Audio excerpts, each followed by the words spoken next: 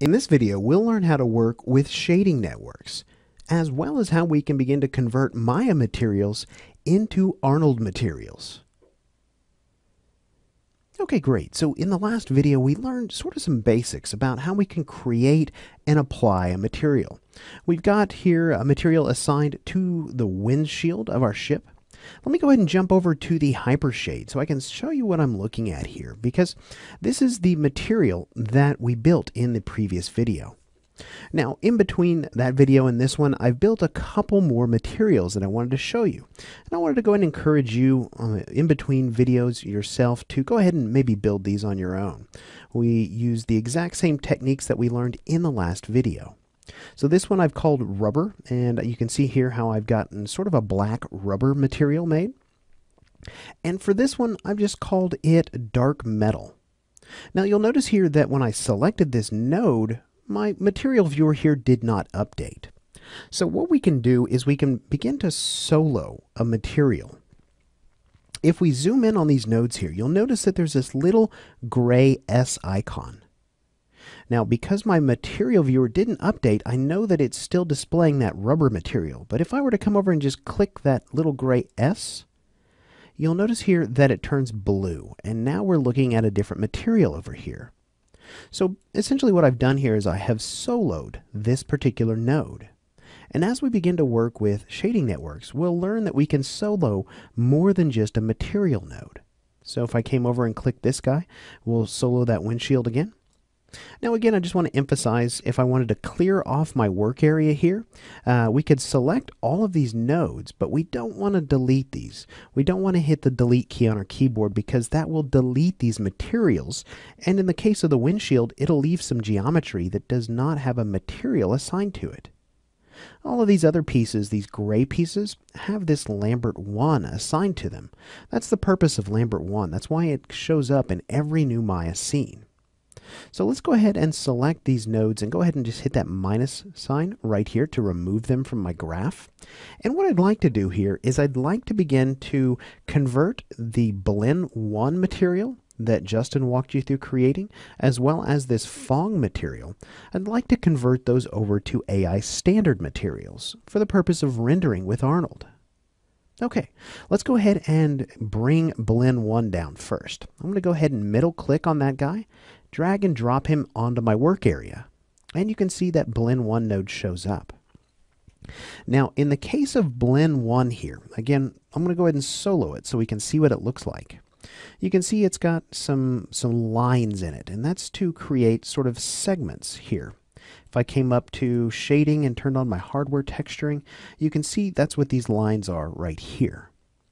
Now, this particular material consists of more than one node. And what we can do here is we can actually come up and kind of take cues from what this node looks like. You'll notice there's dots on the left side and even a couple dots here on the right. Now, there are connections that can flow into this node where each of these dots are. And likewise, connections can flow out of this node on the right side. So if we wanted to see the connected nodes that are connected to our Blend 1 on both sides, we could click this button right here. That will show us incoming connections on this side and outgoing connections on this side. Let's go ahead and do that. Go ahead and click that button, and you'll see suddenly our work area has sort of come to life here. Now, instead of just the one Blend 1 node, we now have 4 different nodes that are displaying to us. Now, this node here, this SG, that stands for shading group. In this course, we're not going to really be working with this node. So let's go ahead and remove that from our graph. However, what we're looking at here is a series of 3 nodes that are making up this material. Now, this is what is often referred to as a shading network here inside of Maya. Now, this is what we build oftentimes to convey more of an advanced surface. Maybe there's several different things we're trying to do with one specific material, and we need a number of different nodes to do that. In the case of this material here, these lines that we're seeing on our shader ball, Those are coming from this ramp texture right here. In fact, if I solo that texture by clicking that little gray S, you can see what the ramp looks like. It's been configured to be just sort of this gray texture with these black lines on it. And when this ramp is connected through this noodle right here to this color input right here, basically what that does is it produces this result that we see here. So what I'd like to do is I'd like to convert this Blend 1 over into the AI standard material. I mentioned in the previous video that the AI standard is sort of a really nice do-it-all material when it comes to Arnold. It's physically based, it produces high quality realistic results, and materials like the Blend or the Phong or even the Lambert, those are very old materials and they've been inside of Maya for a long time. So let's go ahead and drop in an AI standard. Now we could do that through the Create menu, like we learned in the previous video, but another quick way to do that would just be to hit the Tab key when your mouse cursor is over the work area, and we could just start to type in this text entry field. I'll just type AISTA, and there you can see it's filtered down to just the node we're looking for, AI standard. Let's go ahead and click on it and then hit Enter. And you'll see that Maya drops in this AI standard. Now again, we'll go ahead and remove the shading group from the graph, and now we're left with this AI standard node. Now again, we're looking up here at the blend, and oftentimes what I'll do here in order to kind of maximize this area is we can come in and begin to use these buttons to sort of collapse what we're looking at here. Let's go ahead and tap this one, and you can see it collapses all the visible connections. And then maybe this button right here to increase the thumbnail size. There we go. And we could do that over here as well if we wanted to. You'll also notice that a similar icon is right here in the top right corner of each of these nodes, and we can click on that to sort of begin expanding the node into various states. Okay, great. So in the case of this AI standard, let's go ahead and solo that. So we're looking at that over here inside of our material viewer. And we essentially want to take this ramp and use it to drive the color. You can see here on our blend, that noodle is connected from the out color here to this color input right here. So what we could do here is we could do this a couple of different ways. Once you're used to working with shading networks here, you may just prefer to click on this little green dot and drag out a new noodle. Then you can come over and connect it to color.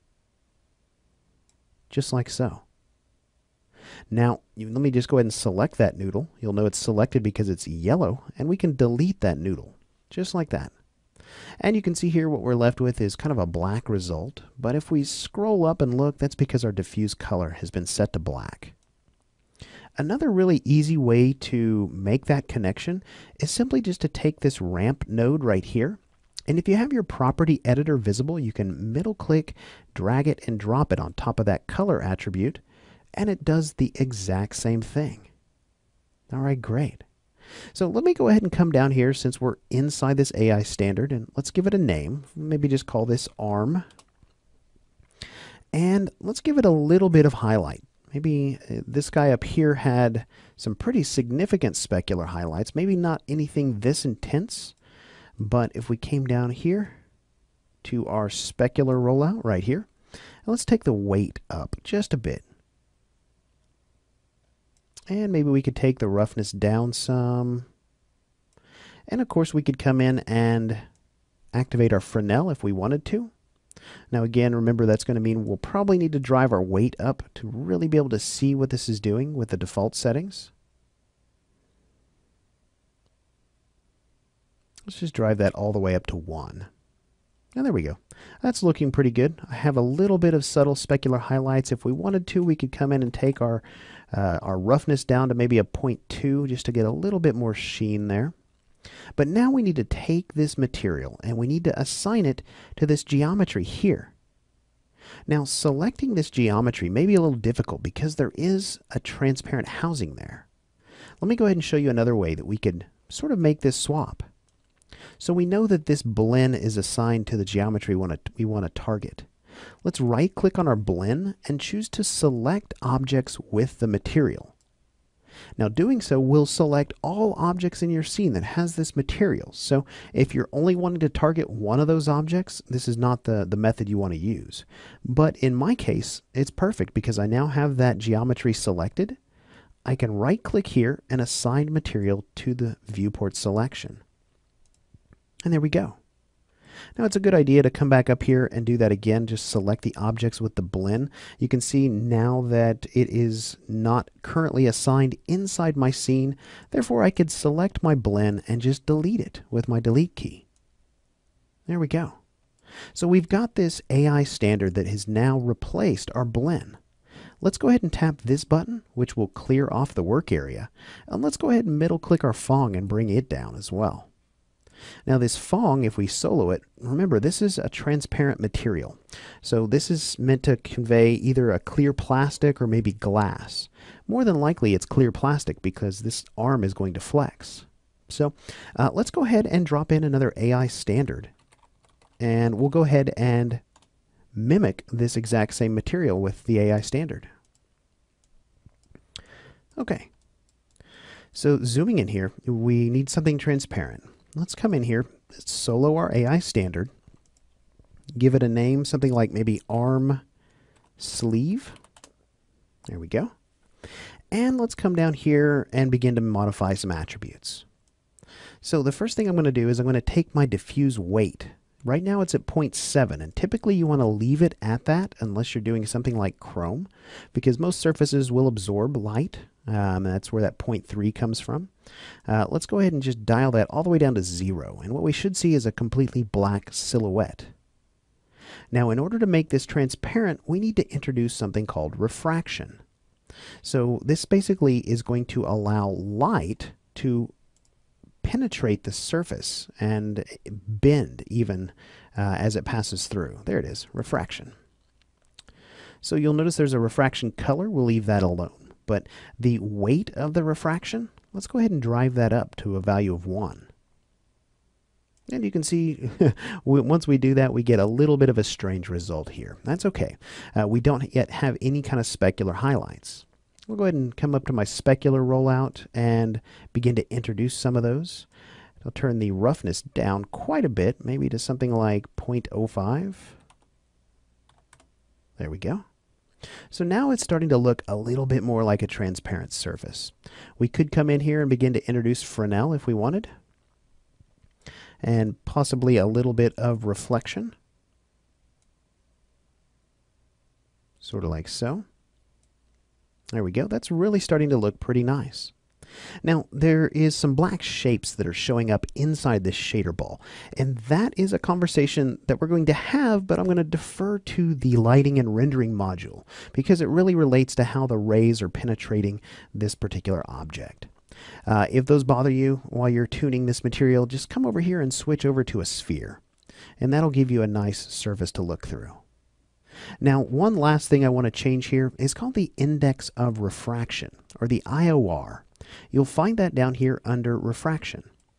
By default, this is set at a value of 1, which means that rays of light are able to pass directly through our sphere, and they're not bending at all. And this is not really how light behaves when it passes through a surface like glass or clear plastic. I'm going to ramp this up to a value of maybe 1.4. And you'll start to notice some distortion in the things we're seeing through the sphere. This is quite a bit more realistic. All right, great. So now all we need to do is come over and assign this arm sleeve to the geometry that the Fong is currently assigned to. So if we use the technique we just used, we could right-click and select objects with the material.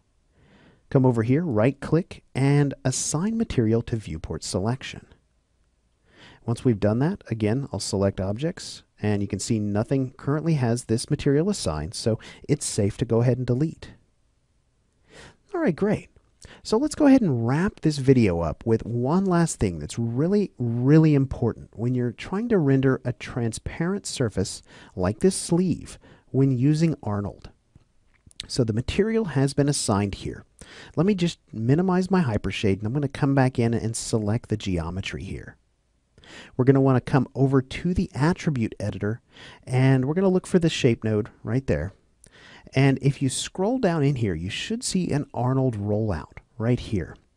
Go ahead and look inside that because we need to come in and uncheck this opaque box right here.